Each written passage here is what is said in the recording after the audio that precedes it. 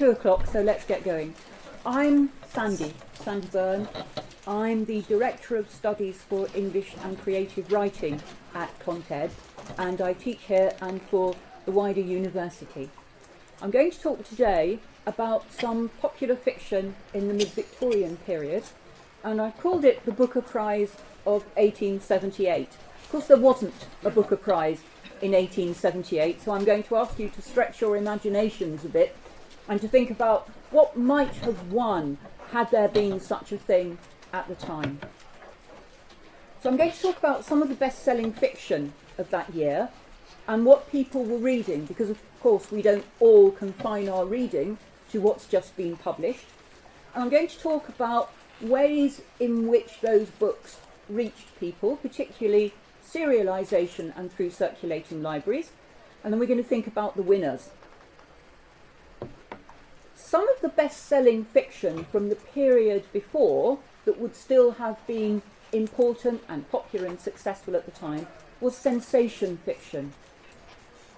The bestsellers of the 1860s and 70s were often those novels that succeeded Gothic fiction. Whereas Gothic fiction tended to have aristocratic villains and heroines and to take place in romantic and exotic settings, often castles, sensation fiction was more middle class. It often replicated crimes that had been in the newspapers or exaggerated those. It's often called white collar or blue collar crime. And whereas Gothic fiction was supernatural, sensation fiction was all the more scary because it might really happen. And it's all about the moment, that moment of sensation. So you may have come across The Woman in White, The Moonstone, Lady Audley's Secret. All these are sensation fictions. But also there are a lot of action thrillers at the time. Stories of daring do, they're very popular as well. Battle stories, for example. Romance remains popular, and so does crime. Crime fiction is hugely popular at this time, as it is now. So those are the, as it were, middle brow and low brow reading of the time. Lots of reading was still going on of people who weren't around to receive our nominal imaginary Booker Prize. So who was out by then? The Brontes were gone, they were dead. Charles Dickens was dead. W.M. Thackeray was dead. Anthony Trollope was still around, but he'd had his heyday, he'd had his time in the Sun as a bestseller. His Palliser series, which had begun as a bestseller, had dropped off in sales and was going to end soon, with very disappointing sales for the Prime Minister, and the very last novel, all about poor old Planty-Padry's children, began as a bestseller. By the end of the series, it's not doing so well at all. So what is doing well? These were all published in 1878. Thomas Hardy's The Return of the Native, James Payn, By Proxy, that sold extremely well, completely gone now. Wilkie Collins' My Lady's Money, and Ouida, Mary Louise Ramay, Friendship. I'm going to talk a bit about these. Return of the Native was serialised in Belgravia magazine, and that's very important. For a long time, novels had been serialised in fairly inexpensive, sparsely illustrated or unillustrated periodicals such as Bentley's Ainsworth or Dickens' All the Year Round. They were being replaced by something more lavish, much better illustrated and much more illustrated periodicals, such as Once a Week, the Cornhill magazine, the Graphic magazine, and Belgravia. Some of the old kind of periodicals were still in circulation at this time. Blackwood's Edinburgh magazine continued for a long time for example, but many of them were dying out. They weren't hitting those sales figures that they had maintained for several decades, and they were being replaced by something a bit more expensive, a bit more lavish, and above all, more beautifully illustrated. This is an illustration by Arthur Hopkins from Belgravia of The Return of the Native. This is where Eustacia Vi doesn't realise, I'm afraid the illustration is a bit preposterous, that she's been seen. So as you can see, in 1878, Hardy was periodicalised, if there's ever such a word.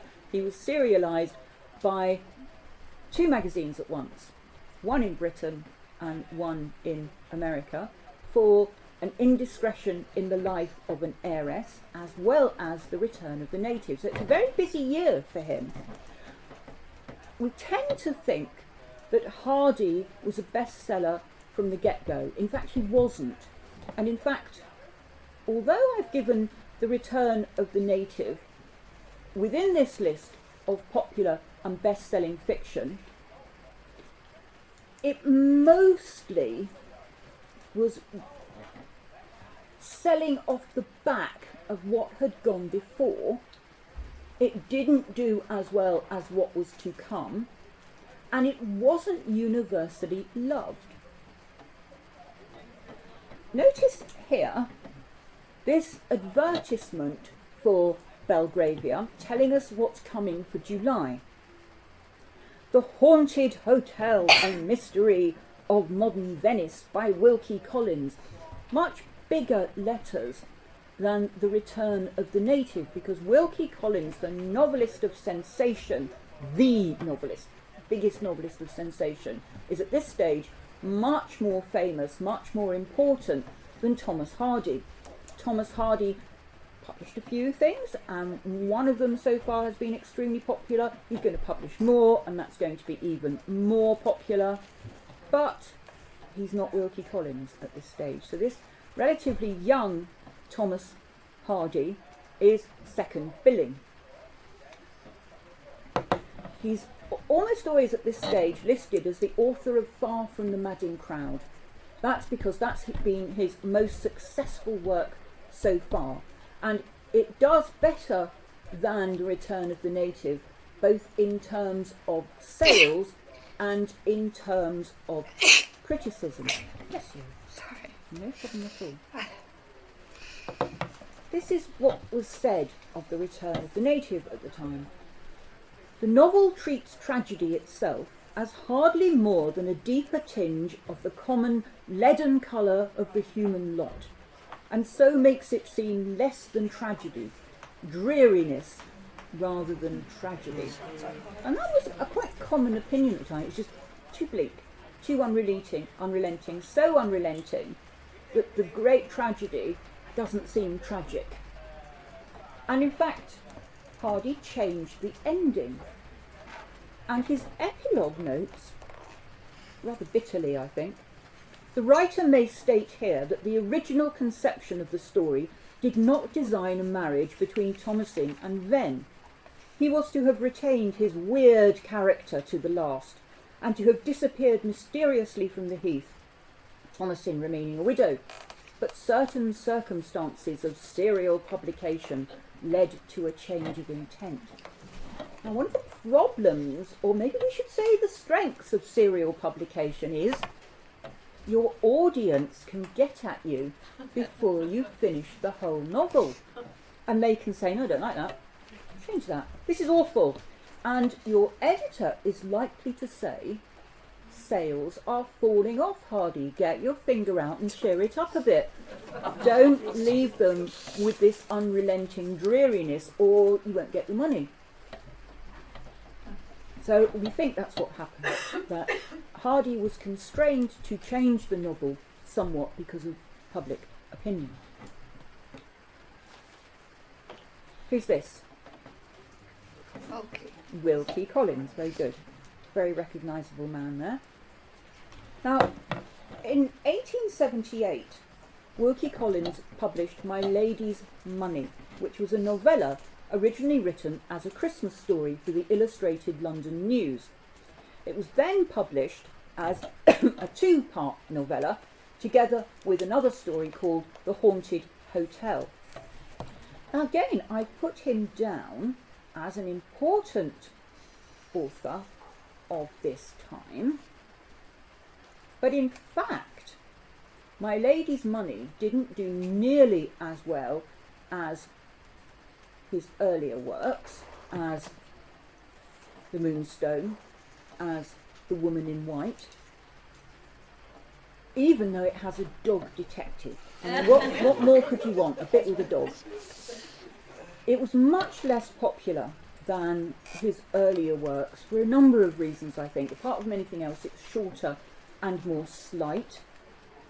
It was written, very sadly, with his own dog in mind. He wrote to a friend saying, "I'm getting on fairly well and finding the refuge from myself which I had hoped to find in my work. How closely that poor little dog had associated himself with every act of my life at home, I only know now. I can go nowhere and do nothing without missing Tommy."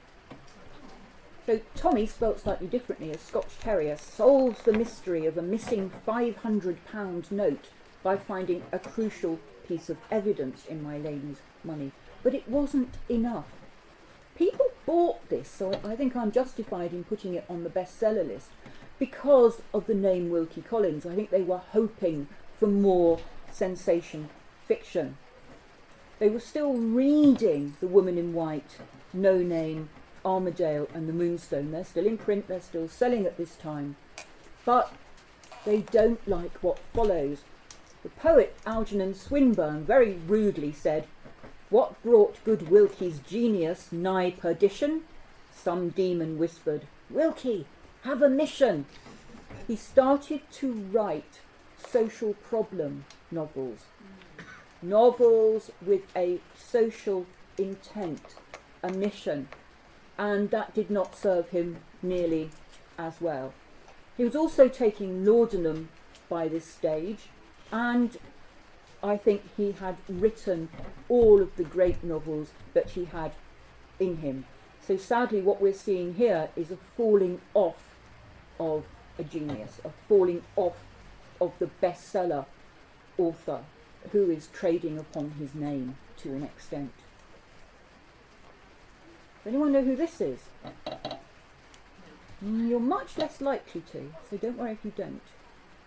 James Payn. Yes, it says if you can read it, if you've got good enough sight, you can see it's James Payn. Now, he's a best-selling author at the time, but how many of us remember him now? He's virtually forgotten. How fickle is public taste. He was the editor of the Cornhill magazine and Chambers Journal, and he contributed to Dickens' Household Words, so he was in a very good position to get his work published. And as well as contributing to serials, he also published novels. He was tremendously prolific.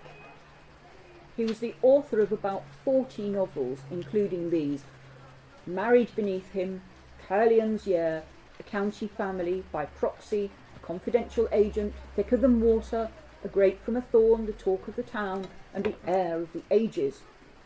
But even though he was tremendously popular, he didn't get a great press either. This is the Spectator writing on his death, and he's talking about various of the novels and sort of bringing them all together.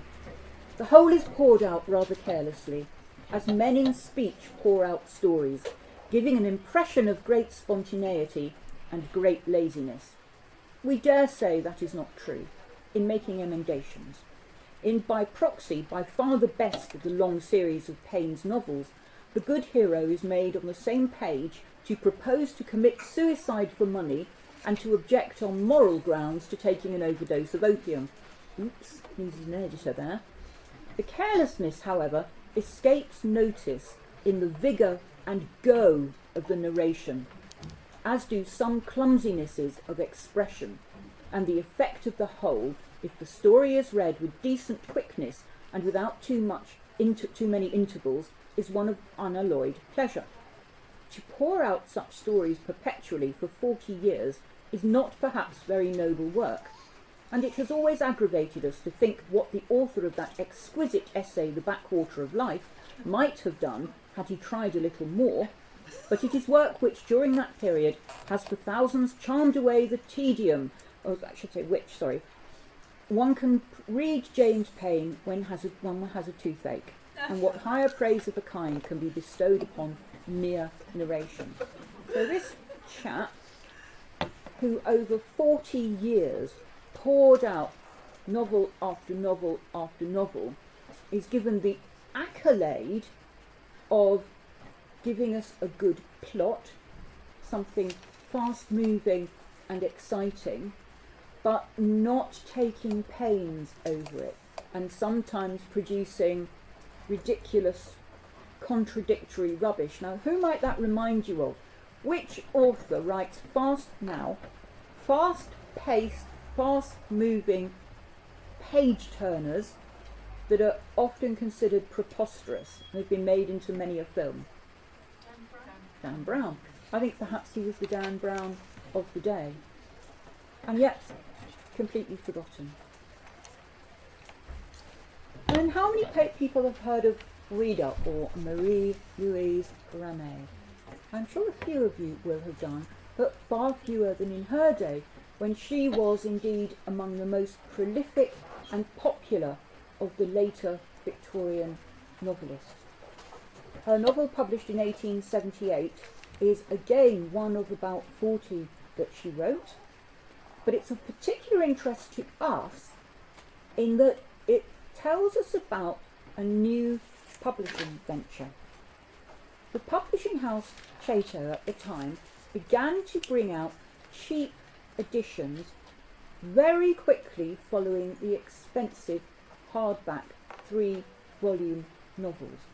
They weren't paperbacks, this isn't Alan Lane at work, but they were very cheap.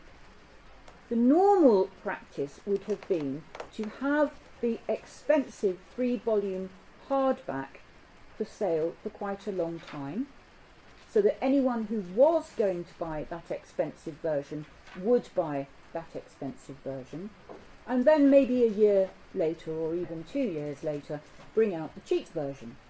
Of course, the authors got more from the sales of the expensive version, but if the cheap version sold a lot, it might balance out. But what happens if you know that if you just wait a few months and don't buy the guinea version or the 36 shillings and sixpence version, if you just wait a few months you'll get one for 5 shillings. You're quite likely to wait, aren't you? So when Ouida heard that a cheap volume of Friendship was going to come out in June 5 months after the June 1878 publication of the expensive version, she was quite rightly annoyed. She complained that the new novel looked old when the new version came out, so the old version looked old when the new one came out, and that she wasn't getting so much money out of it. Her later novel, Moths, sold very well in hardback, and she expected it to go out of print and into a new edition from which she would make even more money. But Chateau told her, nope, they'd broken up the type to make sure there couldn't be another hardback 3-volume edition, and they were going to bring out a cheap edition, much to her disgust. But this is the beginning of cheap editions coming out quickly and sometimes simultaneously, being available to a wide public. And one reason this happens is because of the circulating libraries. And I want to talk a bit about the circulating libraries because they are very important at this time in how people got books. And so I'm going to talk about the circulating libraries shortly.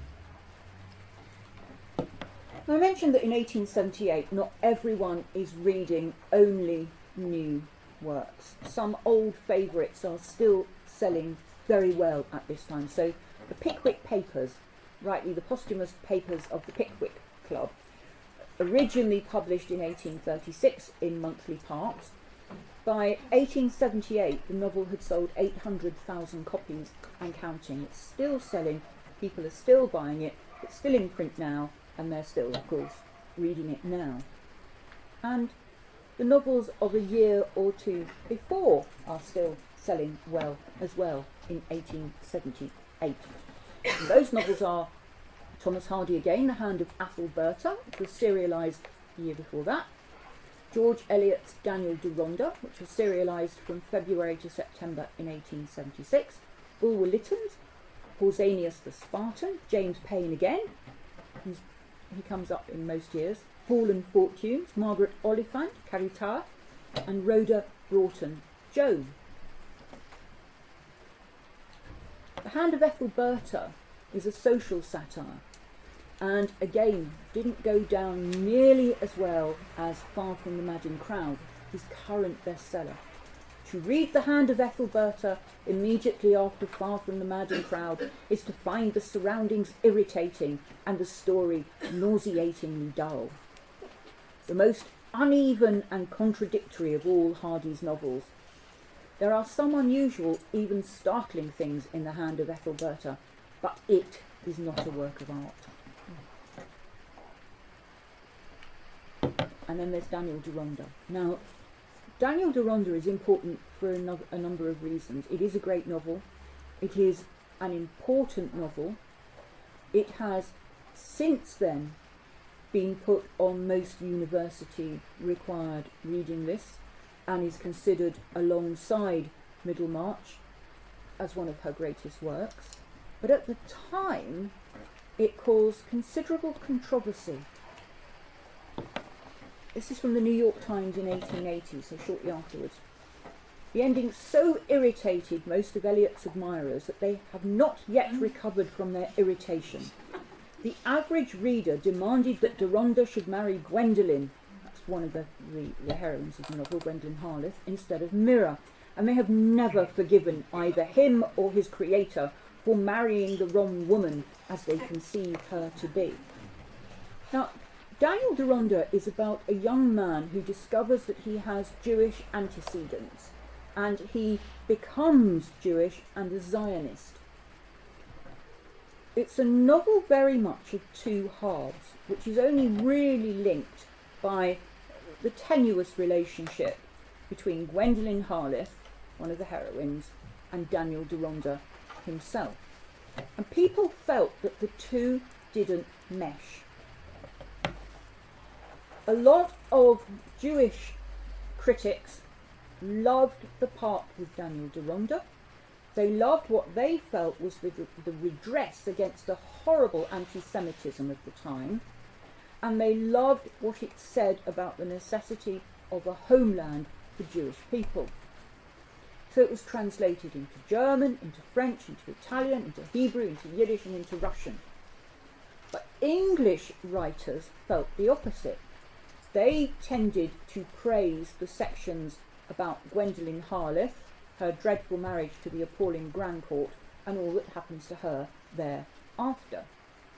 As late as the 1940s, the great critic F.R. Leavis wanted to cut out what he called the bad parts and leave a country house novel circling around Gwendolen Harleth, whereas some Jewish writers, reviewers, argued for the absolute opposite. They wanted all the parts with Gwendolen removed and what they called the main theme retained. Eliot said that praise by some of the Jewish writers for her was better than the praise of readers who cut the book into scraps and talk of nothing in it but Gwendolen. I meant everything in the book to be related to everything else there. So the other reason that Daniel Deronda is important is because of this sequel. How many of you knew there was a sequel to Daniel Deronda? Not surprisingly, because Eliot didn't write it. Although you might be forgiven for thinking that she did. It's the New York Times. To meet the public want, a Boston firm has, with more enterprise than honesty, published a volume closely resembling Harper's Library edition of George Eliot's works and entitled it Gwendolen, a sequel to Daniel Deronda by George Eliot. It is plainly intended to deceive, and has no doubt deceived many persons who do not keep advised of literary movements. A good many others have bought it and read it, although conscious of the imposition, because they were anxious to see Gwendolen wedded as she should have been, while knowing that in real life more women are not so wedded. There is an exalted audacity in this literary fraud. When will the Boston House add a sixth act to Hamlet, in which Ophelia shall appear as the Princess of Denmark? I'm not sure how well you can see this, I couldn't get a bigger picture, but these are the front covers of the Harper edition of the real Daniel Deronda, and next to it, the fake one. It uses exactly the same style, the same kind of type, and it even has the audacity to put George Eliot's name in the same script. And of course, technically it's not a fraud, because it says a sequel to George Eliot's Daniel Deronda, but what you see is George Eliot and Daniel Deronda. And even the spines are similar. We have Volume 1 and Volume 2 of George Eliot's novels in the library edition, which are Daniel Deronda, and next to it, George Eliot's Deronda, with written above it in very small caps, sequel to. I mean, what a cheek! So there were complaints, and Eliot and her husband, George Henry Lewis, tried to do something about this, but it was very difficult. And of course, the more they did something about it, the more oxygen of publicity this fraud got. Was it good? No, afraid not. But it did marry Gwendolen to Daniel. And it's horrifically anti-Semitic. It's nauseatingly anti-Semitic. It makes him turn against all Jewish people, turn against the very family into which he married and reject them. It kills off his wife, and it marries him to. So it's a completely different story, running along at the same period. Well, rather than it's a sequel. made a sequel. It follows the ending of Daniel Deronda, but it just completely changes everything, and it brings into it a lot of the same kind of stereotyping and the same kind of mockery that is aimed at Disraeli at this time, and some of the illustrations even look like some of the stereotypical cartoons of Disraeli. A similar thing happens with Punch magazine at this time, that also mock Daniel Deronda in very much those ways. So, the way that these novels are getting to people is through the 3-volume hardback, very expensive at the time, from a guinea to about 31 and 6, or sometimes even 36 and 6. That's a lot of money for the average person at the time, a lot of a disposable income. So people tended to share books, they tended to read aloud to a group of people, maybe after dinner. They bought second-hand books where they could, they borrowed them. The circulating libraries made a huge difference to this. Moody's, for example, established in 1840, and W.H. Smith in 1860, enabled people for a very small outlay to take out a subscription for 6 months or a year, enabling them to borrow books. These book clubs bought a lot of books. These circulating libraries and the book clubs that developed alongside them got enormous power. Buying power gave them editorial power, and they exercised that power in a number of ways. They didn't only hold novels, but they did hold a lot of novels, and because in some cases whether a book was going to be a bestseller or not depended upon them, they could affect what was in that book. Thomas Hardy's work was much affected by this, censored by this, and you can see in his letters him complaining about this, about the idea of what the book clubs and circulating libraries thought was proper for a young lady reader. There are lots and lots of cartoons at the day about circulating libraries and the woman reader. This one, I think you can see it, is titled Light Reading with a Vengeance, and it has a young lady at the counter of a circulating library, and the keeper is saying, "I'm very sorry, miss, the 3rd volume happens still to be out, but here is the entire novel in 1 volume. The young lady says, "Oh, that won't do. How on earth am I to find my place in it?" So it's the opportunity for a lot of mockery of women readers and novel readers, but at the same time it's enabling women, less well-off people, to get access to books. So they're a good thing. These circulating libraries are terrifically successful in making money for writers, but they're also narrowing them. One person who complained very bitterly about this was George Moore. George Moore, of course, a writer of the later 19th century and early 20th century. He wrote a pamphlet called Literature at Nurse, Circulating Morals, which is all about the way in which the circulating libraries and the book clubs are determining what can and what can't go into fiction at the time. You know, if you give a woman more than a warm handshake in one of your novels, you're liable to be told, "Oh, that won't do." Quite a lot of writers at this time resort to metaphor and symbol and suggestion for anything more than a warm handshake. And some of them are outraged, particularly George Moore. But nonetheless, this sort of thing would cost you a fortune, whereas you can go and you can borrow it. If you've got 10 shillings to spare per 6 months, you can have as many as you want, until the public libraries start to get going, which is just after this period, of course. They are a public good, but they also, and this is particularly true of the American book clubs, tend to be really quite prudish.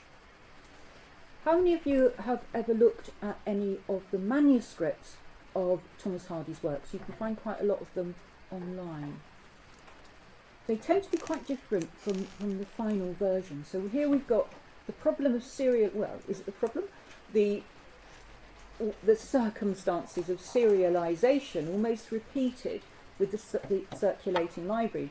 If you serialize your novel, you give your reading public a chance to comment as you go, and you might well choose to respond to that in order to be able to continue and to be a bestseller.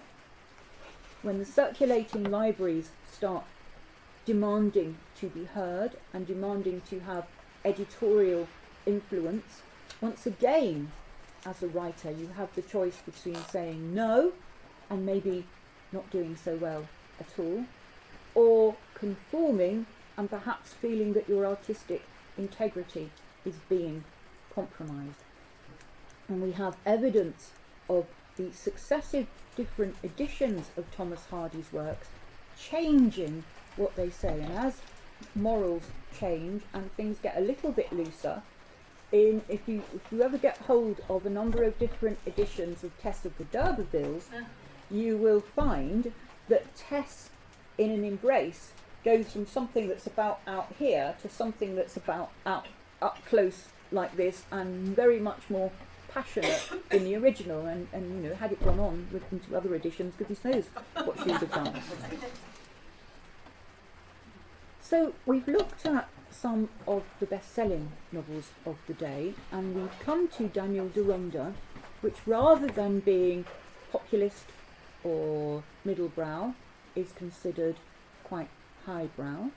But we've seen that she is not immune to public taste, to the idea that the public doesn't like what she wrote, therefore something must be done, and therefore we've got a sequel. And I think that's very interesting, because we tend to think of novelists as artists who have autonomy, who produce what they want to say, and then it's published, and there's an end of it.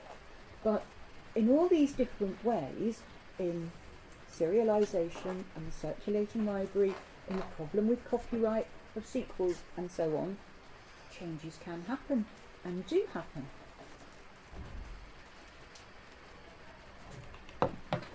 So all the novels that we've looked at, and what makes 1878 particularly interesting, apart from being the time at which this department was founded, is that not one of these is the most best-selling of their respective authors' careers. Probably none of these would have won the Booker Prize had it existed in 1878. I think it would have been awarded, or could have been awarded, to George Eliot's Daniel Deronda as the most serious novel that we've looked at, the one that deals with issues, the one that requires most effort, the one that is most intellectually and philosophically engaging, and some would say therefore the least entertaining. But nonetheless, all of these authors could have gone crying to the bank, although not one of these, get back, has made the money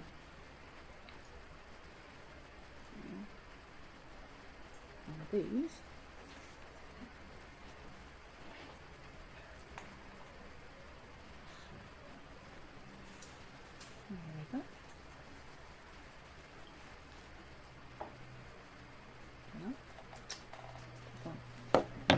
Not one of these made the money that others by these same authors made.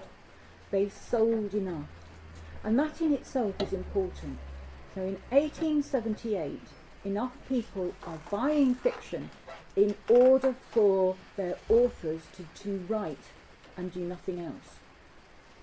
That, I think, in itself tells us a lot about 1878, that people are willing to spend their disposable income on fiction, and that it is available for them, and that the circulating libraries did a great deal in enabling that. And of course this is 8 years into the Fosterian Education Act of 1870, which attempted to make literacy much more widespread. I mean, it didn't entirely, but it made a good start.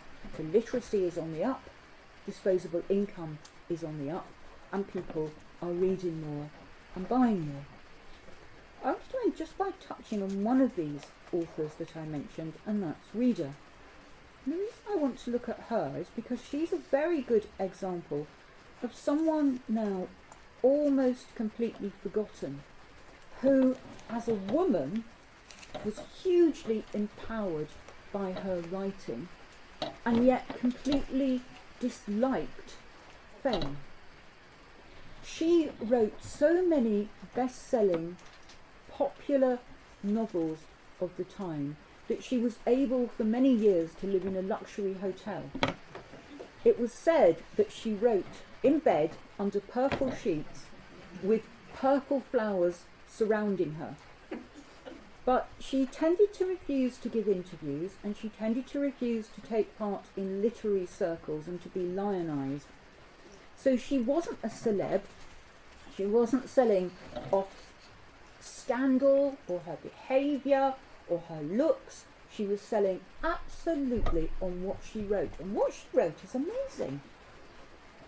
It's so uneven. Some of it is trite, some of it is pure romance, some of it is social problem writing. It's about the difficulties of women in the day. She dares to write about rape and the problem of women and conjugal rights, still legal at this time. Rape in marriage was not possible at this time. She writes about finance and economics, and then she writes about high adventure. She wrote what she wanted, when she wanted, how she wanted, and it sold and it sold and it sold, and that's extraordinary. And yet, how many people here have ever read anything she's ever written? She tends not to be on literary syllabuses, she tends not to be in print, and to be fair, that's quite reasonable in terms of a lot of the things that she wrote. But nonetheless, I think she is a lesson for us all, that it can be done, and could be done even at a time when it was much harder for women to be published than men, much harder for them to get any really good and serious criticism. They tended to be criticised as a woman writer rather than a writer Is she in per print? se. A couple of them are, but not many. You can find quite a lot of them on Project Gutenberg. Do you know Project Gutenberg? You go to In a sense, I think it was to do with art, or can it? No. Gutenberg.org, so www.gutenberg.org, is a great resource for Victorian and older works that are in the public domain that you can legally download and read free and for nothing. That's G-L-U-T-E-N. Gutenberg, G-U-T, Gut, Gutenberg, and that's Berg. different. G-O-O. Like the library. No. G-U. G-U-T. Oh, I see. Right. There is also an e-book published by Delphi, which are the Oh, complete that's works. about right. Did you hear that? You've just been told there's an e-book by Delphi that has the complete works. Thank you for that. Is James Payn in print at all? Not that I know of. I found some of his works in second-hand bookshops, and I found him on Aid and on Gutenberg, of course, but I haven't found any of his in print currently. I think deservedly so, to be fair. I do think they are fairly slapdash. Okay, so Who decides this is the ones that stay on? I'm sorry. And what body of academics decides which ones carry on? Which books remain in print, you mean? Or which ones that we're reading now, some of Well, that's a very good question, and it's a very complicated answer that would take... The question was, who decides which books carry on, which remain in print and are taught and read? And that's all to do with the canon and canonicity and ideas of literary value and literary worth. It's partly a commercial decision, partly happenstance, and partly an academic decision. So a publisher will keep something in print while it's selling or while they think it will sell. The question of literary value is a very complicated one and has attracted different ideas at different times. And of course, literary value, however you define it, is not necessarily the same as popularity. You might enjoy something but not think it's great, and you might really admire another text but not want to read it again. So, just before I take questions, these are sources if anyone is interested in following this up. The English Common Reader is very good on publishing history and reading history. F.R. Leavis, the great tradition, is very much concerned with the question that you're talking about of literary value and the canon. Victorian popular fiction by Reginald Terry is very useful on what the Victorians were reading and why and when. As a history of the English novel, David Trotter's work is very good. And if you're interested in the Jewish reception of Daniel Deronda, that is extremely useful and informative as well. What course do you teach then? For continuing Yeah. education, I teach a number of courses. I teach on the Masters in Literature and Arts, on the Foundation Certificate in English. I do a weekly class on Jane Austen. I sometimes do a weekly class on critical reading, which is how to do English studies. And I do a lot of day schools, so lots of different things. And the wider university I teach from 1740 to the present. Is it critical reading poetry and prose? So, questions, please. One, two. I thought George Eliot had quite strong opinions that she liked to share with her readers. I'm quite surprised that she compromised. You were saying she changed the end of Daniel Deronda? No, not her. no, she didn't change it. It was The subsequently. person who wrote the sequel changed it. Sorry. No, she was true to her own ending. I was also absolutely. daydreaming at that Oh point. no, that's okay. So the New York Times review referred to her as him. So when did people know that it was a woman? It was known by then. Even in pretty that generally. request It was was known. known. Yes. I And mean, I don't see, as though all these other women authors at the time, why she had to disguise. I know, she was known in literary circles. With her husband, she was a woman. So with the other women writers, why did she have to? I think that Brontes. she wanted to be read as a writer, not as a woman writer. still at this time, a lot of reviewers would pat lady writers on the head and say, you know, well done, it's pretty good for a woman. And I think George Eliot wanted to be judged as a writer, and particularly at first. And then, of course, once she's living, as would have been said, in sin with George Henry Lewis, even though she insisted on referring to him as her husband, there's another reason for some distance between her and the public.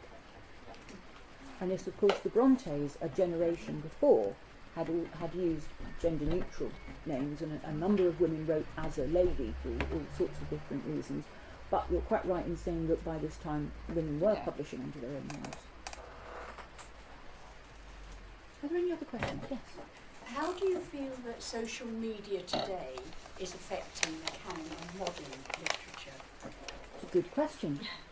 I think we still have ideas about literary value and the difference between popular literature and literary fiction, but we'd be very hard put to make a very firm distinction between them. The social media certainly promotes some authors, and we're all told that if we're going to publish, we've got to be on social media and have to promote them, which just makes me cringe. I can't do it. So my books sell maybe 6 copies, but that's okay. But I don't know whether social media really, in the end, determines what anyone wants to read. I certainly read reviews, although more in the papers than online. And you know, I know if John Carey has reviewed something and said it's good, I'll probably like it. If Peter Kemp reviews something, he'll find something interesting to say, and I'll think, oh, maybe I'll have a look at that. But in the end, I think we make up our own minds, don't we? We're always told, oh, people's attention span is not what it was. They're not going to pay attention to a big long book, and then a huge long book comes out, such as Hilary Mantel's work, and everyone reads it. So although we do have flash fiction, which is meant to take as long as it takes to smoke a cigarette standing outside and you read it on your phone, we also have the family saga, we also have big historical novels, so we have all sorts of things.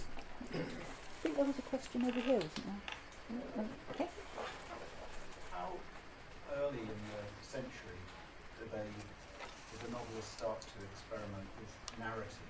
I'm thinking by the end of the century with Henry James. Right from the beginning. And Conrad. So I know Tristan Shandy much earlier. Yes. But Right from the beginning of the novel, in the late 17th century and the early 18th century, people are thinking, what is this thing? And what is it? And how far can we push the boundaries? So you get all sorts of different things. You get the epistolary novel, the novel in letters. You get faction. You get Daniel Defoe writing a journal of the plague year, which is supposed to be sort of journalistic and it's factual, but it's actually partly fiction. You get novels told by unreliable narrators. You get the Newgate journal novel, which is supposed to be the confession of someone who's been interviewed while they're, you know, on their way to the scaffold. As you say, you get Tristram Shandy, which goes like this and has a blank page and a marbled page and never really goes anywhere. So you get stories with what we call a framed narrative. You know, I didn't write this. This was told to me with the dying gasp of the wretched Matilda, or this manuscript washed up in an old sea chest, that sort of thing. So from the very beginning you have experimentation, some beginning at the end, some beginning halfway through, some told by animals, all sorts of different things. It's always been a wonderful, lively genre. By the influence of the modern book club, where people are just sharing novels. Yeah, and modern book clubs do wonders for sales, whether they are local or they're TV book clubs. You know, you get the sticker on it, says Judy and Richard, what's his name? Richard. They apparently sell very well, and the sort of celebrity endorsements do sell. And I think they're great if they introduce people to reading and get them started. The influence And of then those writers? people branch out. I don't know whether they influence the writers. I think that most commissioning editors have a good nose and would know if someone were writing to a market. You can generally tell, can't you, if you read a story and it's it's an imitation Dan Brown or an imitation Hilary Mantel or an imitation anything, because someone thinks, oh, I'll jump on that bandwagon. And I think anyone who tried to guess the taste of a book club would either get it wrong, or they'd base it on something the book club had liked before, and they wouldn't do it as well, and it wouldn't sell. So I have great respect for the great British reading public, and I think they would know, and so would commissioning editors. Do you think that either public or critic stroke academic taste has actually changed that much over the 140 years? Are the underlying themes, they seem the crime, action, are they still the same? I think, yes, we still have those genres, and we still have those subgenres, we still have those subjects and those kinds of writing, but how many people would now read someone like James Payn? I'm not so sure. Some Victorian and earlier novels now read to us rather dreary and rather slow. I'm thinking in particular of Gothic novels. And Gothic novels at the time seem to have genuinely terrified people. Now you're more likely to die laughing because they seem so ludicrous. So I suppose what's happened is each succeeding generation of Gothic-y type writing has upped the ante on the scariness of it or the horror of it, and that changes our taste, and then the next generation has to go further and further. But in some ways we're still reading the same kind of thing. I mean, we read Thomas Hardy today, don't we? We read Dickens today. I reread Bleak House only the other day and loved that stunning opening as much as I ever did. I read Jane Austen all the time. So, yes and no, I think is the answer to that. What do you think of e-readers as a reading experience? Do you think? Well, at first I was very snotty about them and said I'd never have one. Yeah. And then I took one on holiday and I haven't looked back, because I'm kind of notorious in my family for hardly taking any clothes but taking 25 books, and I'm paranoid that I might not have a book on a train or a plane or something. And now I've got an e-reader. But it's fatal. At night I'll finish a book and buying another one is a few clicks away. And you know, my bank balance is not doing good, but what I don't like is the typography. I like having a proper book. I like the weight of it, the smell of it, the look of it. So if I'm buying something I'm going to read again and again and again, it will be a book. If I'm buying something that I'm going to value greatly, it will be a book. But an e-reader is very convenient. Oh, I can see our next group. I'm finishing the set, sorry? You're more of a consumer, I think, than you are. Yes, I think that's a good way of putting it. Yes, yeah. Thank you very much for your attention. Thank you. With the Lancome. Yeah, it did. It was good. It came out well. Sure. Is it going to be too dark for a photo here? What do you think, Jonathan? I think we'd be okay. It's fine. We'll check it after anyway. Let me just wipe my very shiny forehead. It's so hot. I suppose it is a bit hot. It is hot, yeah. Thank you. I think one of those worked. So I'm trying to focus it on one of you rather than just... Oh, right, okay, yeah.